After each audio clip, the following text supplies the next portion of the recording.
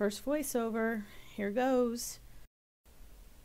Well, I've been home almost 10 days from my trip to Grafton, Illinois, and it's taken this long to put together this video. On September 12th, I boarded a plane headed to St. Louis, Missouri, where I met my friend Tina, who I had convinced just a few weeks prior to join me at the MidWest Moto Meetup. This was an event organized by a group of guys who had met through YouTube. They were all moto vloggers, and I decided that I really wanted to attend this meetup. Our first night started with a flight rescue, hardly any food, none actually, and a little bit of drinking. So the next morning we were definitely looking for food, coffee, and it was time to pack up and head to our first campsite. Camp Potawatomi. This was going to be our home for the next 3 nights. Beautiful campground. A little treacherous to get to on a motorcycle. It was all a windy little gravelly dirt road, and the bug population definitely outnumbered the humans, and it was pretty much a smorgasbord for the bugs. And there were millipedes, and when you step on one, they make a rather gross sound. More campers and riders began showing up that morning, a little later into the afternoon, and I think our total head count at one point in time was about 25 people. And the more people that showed up, the more I could tell this was just going to be an epic event, and so happy that I could have been part of the first one. Some of the humor that was going around the campsite, definitely not for all ears, but yeah, I swear if you could can that stuff, we'd all be rich, because I don't think it's legal to laugh as much as we did on this trip. 91 dinosaurs. When it was raining, did you take your gas cap off for about 10 minutes? Let it all pour right in there. Just put a fun on it on top of the rain. So quick rewind to Thursday night. After Tina and I had gotten to the campsite, we had texted Joe to let him know we were on our way or already there, and he was having some bike trouble, and by the time we got to the campsite, he wasn't there yet. He texted to say that we'd need to come get him.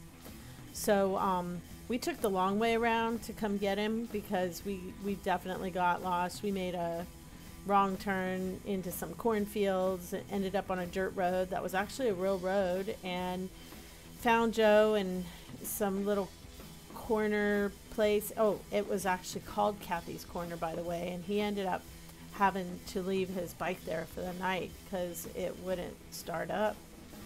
But fortunately we were there, and we picked him up, and that was the first time I met him.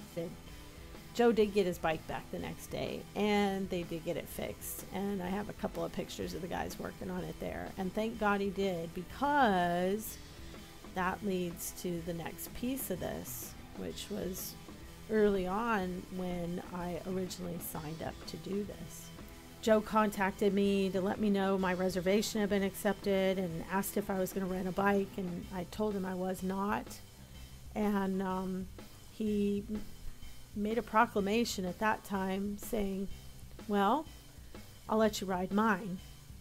And I think I was pretty speechless, you know, even though it was an email. I probably said something back. I obviously responded, and as you can see, I got to ride the iconic Rocinante on a section of Route 66 that Joe covered in his videos, and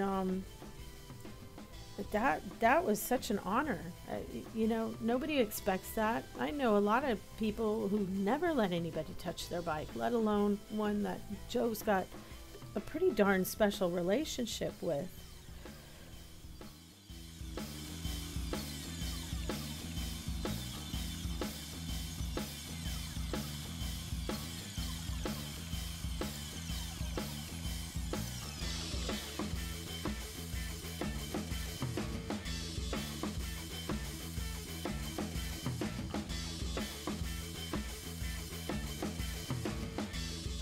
Anyhow, so how did I get here?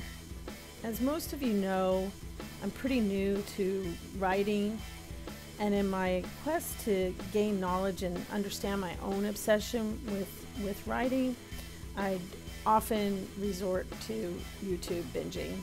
And a few months back, gosh, it's been a year at least, to the day, almost, anyhow, I stumbled across a channel with this really mild-mannered, easygoing guy was recording his travels across the country on a Harley Sportster Iron 883, and he was traveling across Route 66, something that I've always wanted to do. And I came across him in a clip that was pretty much in the middle of his journey. And I watched this video and was agreeing with pretty much everything he was saying about how cool it is to meet people and be on the road and the countryside he was seeing. And then he got quiet and just let out a laugh. And then he explained what that laugh meant, because I think it even shocked him, and it was just that realization about how epic it was to be on the bike and experience that kind of freedom and see the things that he was seeing. And it was just the culmination of the trip right then and there for him and for me. So this video that I watched of Joe's was not the start of his journey, so I went back and watched the series from beginning, and when he rode his last few miles, I felt just about like I did when Game of Thrones ended. I was like, now what? And I said, well, now it's your turn. It's your turn. This was before I did my Grand Canyon trip. Now I get to do the Grand Canyon trip. And I know it's possible. I know it's possible because Joe did it.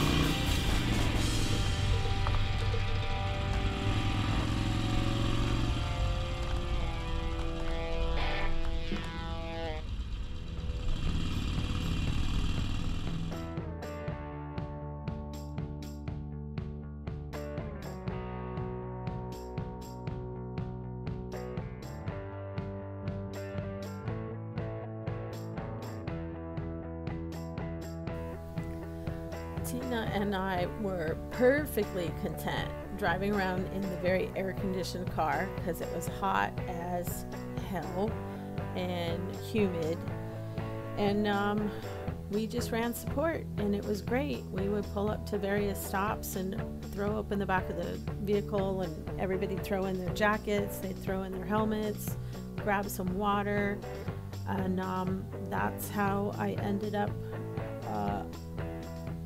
not being in a car for day 2. Yoo-hoo! Who'da thunk? Who'da thunk?